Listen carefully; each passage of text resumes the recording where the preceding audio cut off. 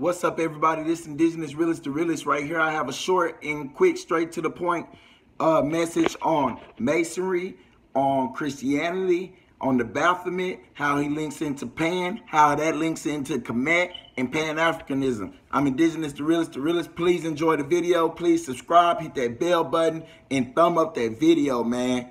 I'm risking my life for this information. In 1832, the U.S. Congress commissioned sculptor Horatio Greenough to create a statue of George Washington on the occasion of the centennial of the first president's birthday, installed in Capitol Rotunda after its completion. Greenough envisioned the statue to be a symbolic representation of Washington as a great exemplar of liberty. But we all know, in fact, he's actually comparing him to the Baphomet. The Baphomet is a deity or demon or symbolicon which originated in the 14th century as a supposed figure of worship by the Knights Templar. But we all know that's not true, and that was just persecution of the Templar for their great works. In those accounts, Baphomet was described as an inscribed head or human skull. The name Baphomet originally was a deformation of the name Muhammad. The prophet of Islam claims that the Templars were worshiping Baphomet meant, in fact, that they were secret Muslims.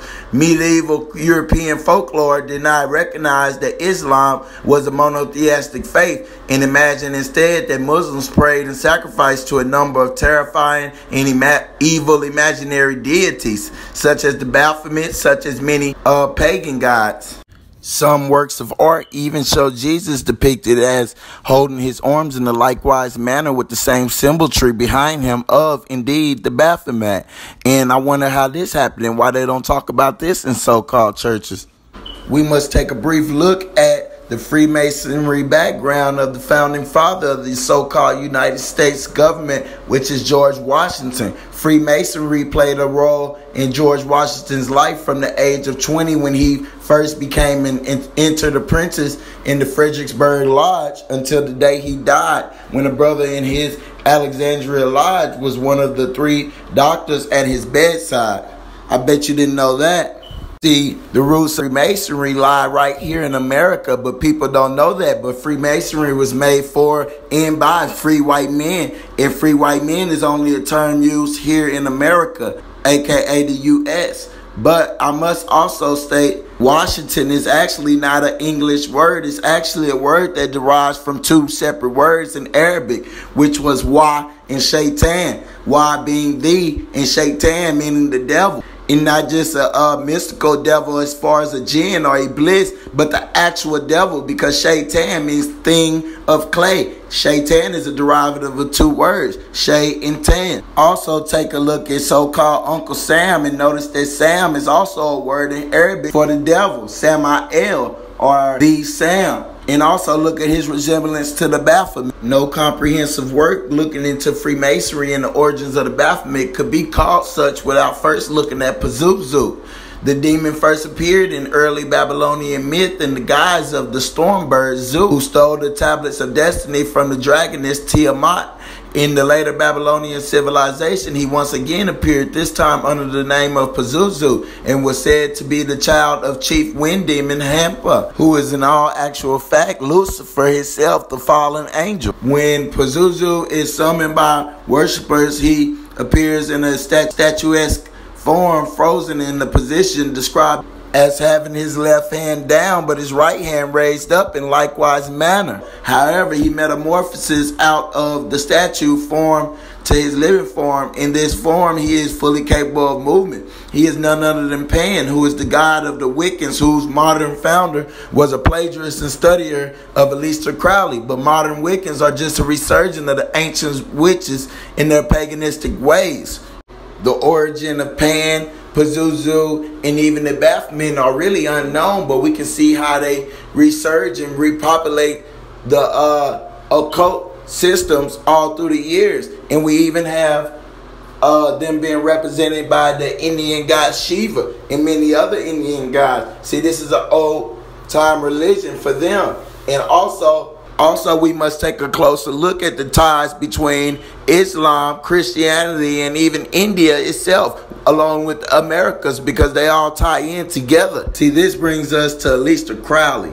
Born Edward Alexander Crowley on October 12, 1875, he is primarily known for his occult writings and teachings. Aleister Crowley was the father of the so-called Church of Satan, and they considered him the actual Satan in the person, but we'll talk about that later. Besides his interest in occult, he was sexually promiscuous with both genders and was vocally defiant against Christianity and Victorian and post-Victorian prudeness towards sexual subjects and objects, and he was also a known drug addict. Crowley studied a number of different religious and magical belief systems, including Buddhism, yoga, Kabbalah, and Hermeticism, as well as Judeo-Christian magical systems. Even though he outright rejected Christianity and published multiple anti-Semitic statements, as was a common outlook at this time. For example, he claimed to sacrifice 150 children a year, referring in fact to ejaculations, so he says, that had not resulted in pregnancy. But if you look at his life and works, he was actually really sacrificing those children. He is also referred to himself as the beast, referencing the creature mentioned in Revelations, as well as representing himself with the number 666. Then we have the founder of Scientology, L. Ron Hubbard. He described Crowley as a good friend, although there's no evidence that the two ever actually met in public. They did have an associate in common, Jack Parsons, and all three were members of the OTO. See, just because someone doesn't meet somebody in person doesn't mean that they're not lodge members together. And that's why they can speak of them as a good friend or a good associate or a good brother. But moving on, Gerald Gardner, the founder of Wicca, who we all know says the god of Wicca, of the witches, is the Baphomet, was certainly influenced by Crowley's writings, going so far as to sometimes plagiarize Crowley's words and even rituals. Before going on, I must state that a brief look at these old postage stamps will show and prove that Freemasonry has a lot to do with the countries that are in the North, South, and Central America, and also has a lot to do with so-called India, which the Red Indians who took the payout to live in their little reservations and get paid by their no tax-free casinos are from. The original, yes, I said it, the Red Indian is from India, and that's what people mean by Mongoloid or therefore Asian. People always get it mistaken that Columbus and the other explorers were mistaken about who they met over here. No, they came over here to meet their brothers from India. They knew exactly who the people were, and that's why Indian isn't a proper term for our people. It actually applies to the people of India who walked over here around 10 to 20,000 years ago. People will argue that Mongoloid has something to do with a certain group of people, but it doesn't. Mongoloids was what Europeans referred to Asians as, period. Asians on a whole. Freemasonry is the only thing hiding the relation between these two people and exactly what happened. And now, since I brought up Freemasonry, let's take a in-depth look at Freemasonry. See, Freemasonry is highly misunderstood. Freemasonry is actually an organization built for the sole purpose of serving free white men for free white men by free white men. It was created also for the sole purpose of putting their foot on so-called blacks' neck. I say this to mean that the conquest of America and the enslavement of the indigenous people were the sole purpose of Freemasonry. According to the teachings of the third Masonic degree, the Master Mason degree, there was a mystical word which was only known to three people. These were King Solomon, Hiram, King of Tyre. Hiram in the Bible is a reflection of the fictional Masonic character called Hiram Abiff. But in all actuality, Hiram Abiff is actually symbology for the so-called black man, which is the indigenous man of America. And that's who exactly Hiram Abiff is, the only true Master Mason. These three appointed 15 craftsmen from among those working on rebuilding of the temple in Jerusalem to preside over the rest of the workers.